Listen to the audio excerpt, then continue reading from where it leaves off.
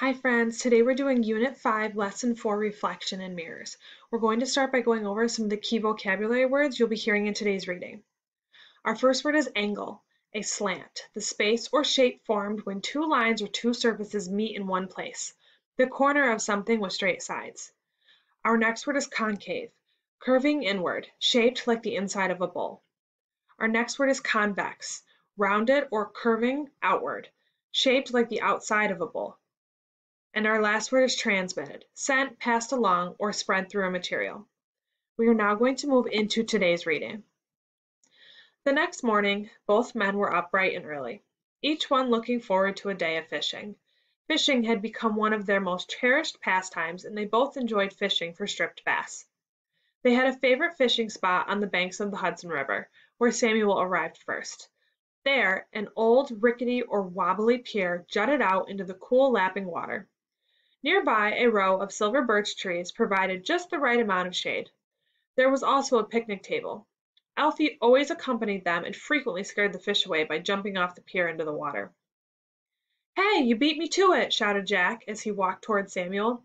Samuel was already on the pier, intently focused on attaching a large, juicy bloodworm to the hook on the end of his fishing line. Alfie was stretched out, enjoying the sun and the gentle breeze that was blowing across the Hudson River Valley. "Just got here myself," yelled back Samuel. "I hear the fish are jumping right into the line." "Well, they'll miss your line for sure," bellowed Jack. Then he laughed loudly to himself. Samuel smiled at his friend and shook his head. "If you continue to yell like a wild bear, you'll scare away every living creature, including the fish," said Samuel. "Ah, the fish can't hear me," retorted Jack. For several minutes the two men were silent. Samuel finished attaching the worm to the hook on the end of his line. Then he cast his line out into the smooth, glass-like surface of the Hudson River and plunked himself down on the edge of the pier.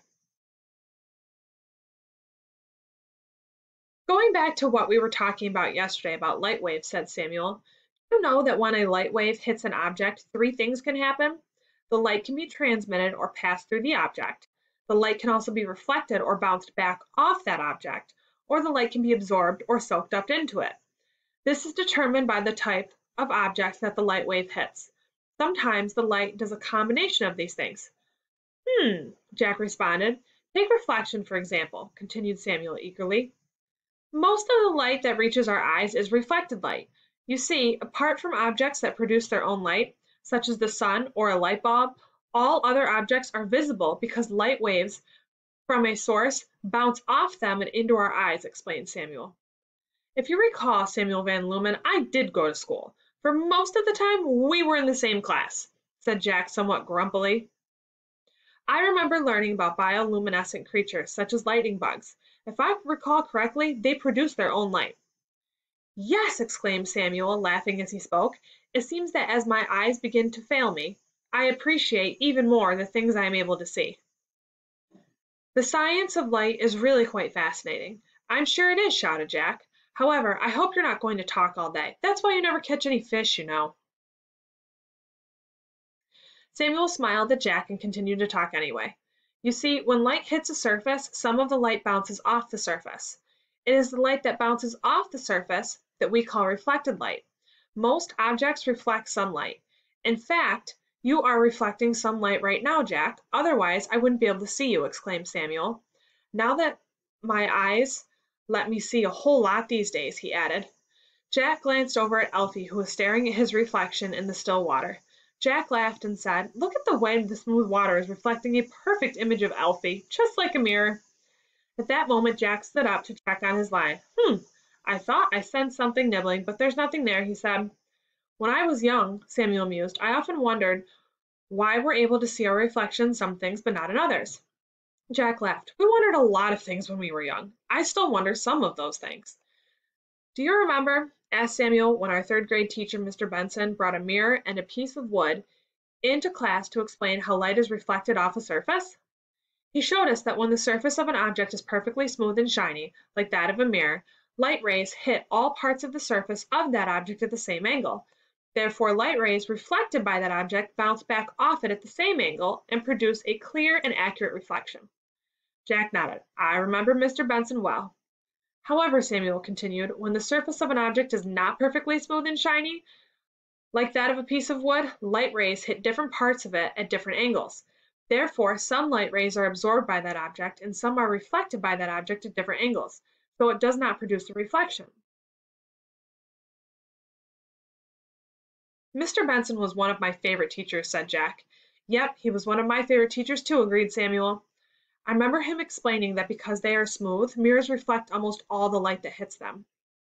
Have you noticed that crazy dog of yours? Jack asked. He's still staring at his reflection in the smooth, shiny surface of the water. He does that, explained Samuel. Both men laughed loudly. The sound of their laughter seemed to act as a trigger for Elfie. He looked at them, wagged his tail, and then jumped headlong into the river. Don't go too far out there, Elfie, yelled Samuel as if he was talking to a young child. The two men stood up to check their lines and then returned to their chairs.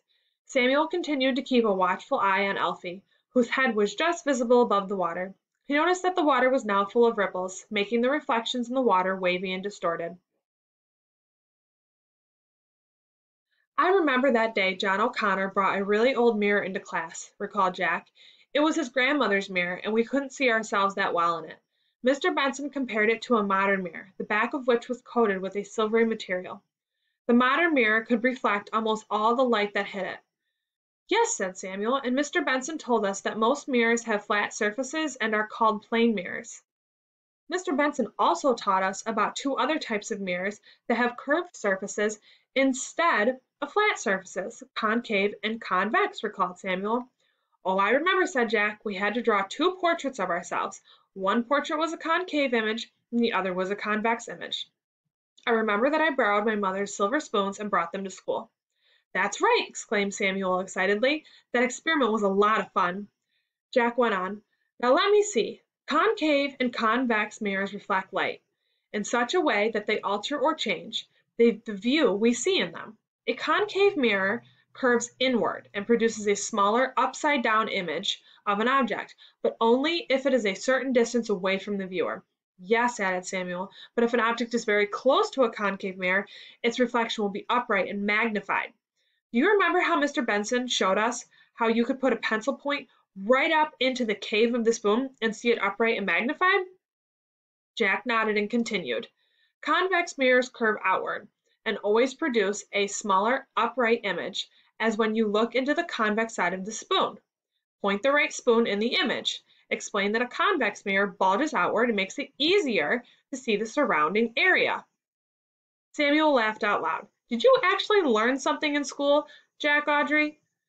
I seem to recall that you were always talking, especially when Mr. Benson was talking.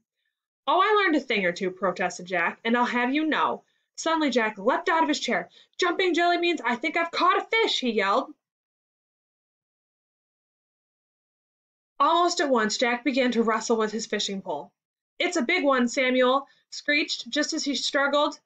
Jack struggled to hold on to his fishing pole and not fall headfirst into the river. If you stand still, you'll stand a better chance of reeling it in, advised Samuel. Stand still, shrieked Jack as he battled with the creature on the end of the line. This fish is the size of a whale. How am I supposed to stand still? For several minutes, Jack appeared to do a dance on the end of the pier with a fishing pole. Finally, Samuel had the good sense to take a closer look at the creature that Jack was attempting to catch. Hold on a minute, Jack. Stop wrestling with that line. You've hooked Elfie by the collar. The poor dog is trying to free himself, and you keep trying to reel him in, laughed Samuel. That darn dog should be banned from coming fishing with us. He's more trouble than he's worth, roared Jack. Hold on. Let me get my camera, shouted Samuel. I want to get a photograph of the day Jack Audrey hooked himself a live Springer Spaniel. Moments later, having been unhooked by Jack, an extremely wet Elfie stood happily wagging his tail beside Jack, while Samuel busied himself taking photographs of the two of them. Get away from me, you darn dog, muttered Jack as Elfie shook himself dry. Samuel laughed aloud as he continued to capture photographic images of his two best friends. If you don't put that camera away right now, you'll be as wet as that silly dog, announced Jack. Okay, laughed Samuel. Time for lunch, I think. The two friends shared some chicken and coleslaw while Elfie lay in the sun to finish drying off. I'm glad I had my camera with me, Samuel said between mouthfuls as he arranged the parts of his camera on the picnic blanket. Do you know that some cameras contain plane mirrors that make it impossible to see the image you are about to photograph? Yeah, well, you certainly didn't need to record that image of me hooking Alfie, grumbled Jack, offering a piece of chicken to Alfie. Samuel laughed as he began to pack up the picnic basket. Well, you've obviously forgiven him. Did I tell you that we are taking Amy to the fair tomorrow? We? Exclaimed Jack. Yep, that was the deal, explained Samuel. I told her that if she made me some chocolate cake, I'd take her to the fair. Me too? Shouted Jack, a little less grumpily. You're going to eat some cake, aren't you? Samuel yelled back. Well, okay then. But you're not going to make me go on those bumper cars again, are you? Asked Jack. No, said Samuel with a smile. This time I thought we'd try the House of Mirrors. You may now move on to Unit 5, Lesson 4, Google Form.